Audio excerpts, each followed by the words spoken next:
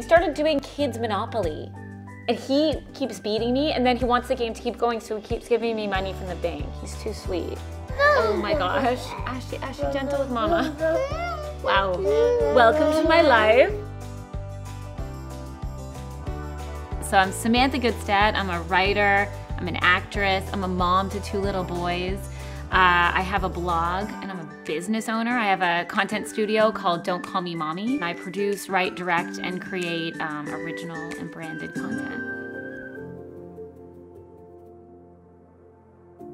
I was born in Toronto, Canada. I have 2 older brothers, David and Jared. My family was really funny. We laughed a lot, starting from a young age, and actually at the age of 5, I came home from camp and I was like, I want to be an actress. And they were like, what? But they indulged and signed me up for some acting classes.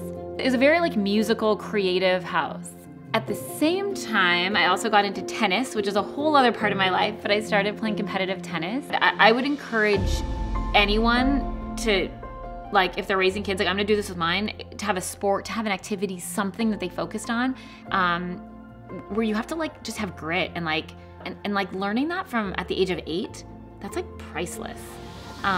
Honestly, my partner always says I'm fearless and that no never bothers me, and I truly believe I wasn't born that way. I think that came from tennis. I feel the most me when I'm on the tennis court. I lost so many times until I started winning, and it made that winning so much better. I could have the craziest few weeks and be falling flat on my face, but as soon as I get home and I see my 2 little boys, I feel super grounded and calm.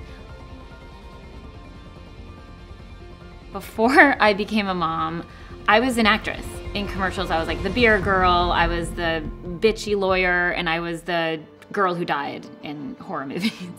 And I just used to get frustrated with waiting for permission to be creative. I was I have so much in me to give, I have so much I want to do and so many characters I want to play, mostly comedy. I was not getting a shot at comedy.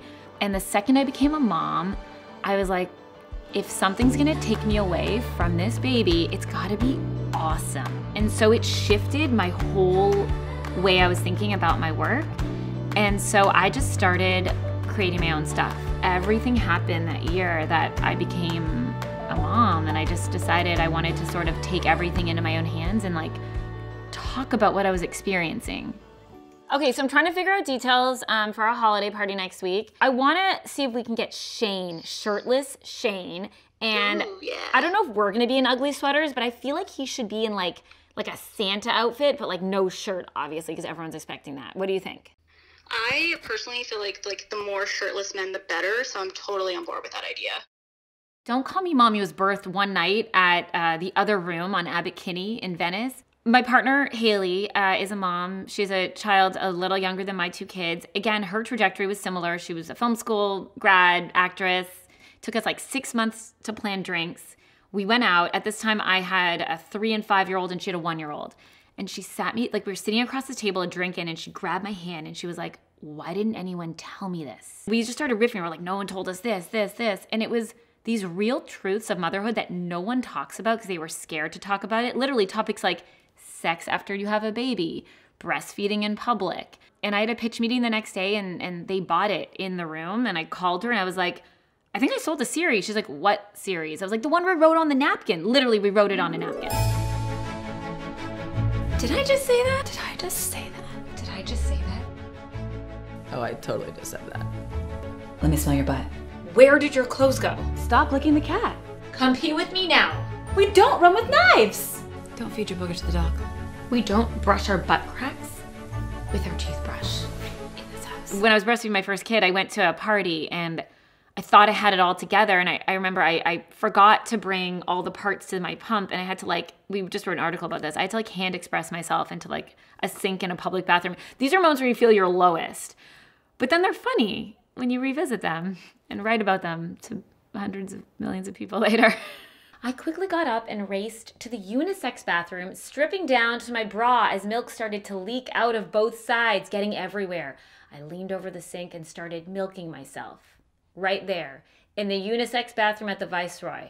After that happened, I went out and waited for Daniel as if I hadn't just lived that horror. He arrived predictably 45 minutes late, and I'm pretty sure only I could smell the dried breast milk on my dress. Because you read it and you're like, wow, I relate and I'm not alone in this. And so I want to provide that for everyone in my community. I'm an okay cook. I'm kind of terrible at DIYs, and like no one wants me doing their crafts or anything with them. But I'm an awesome mom, and that's what matters.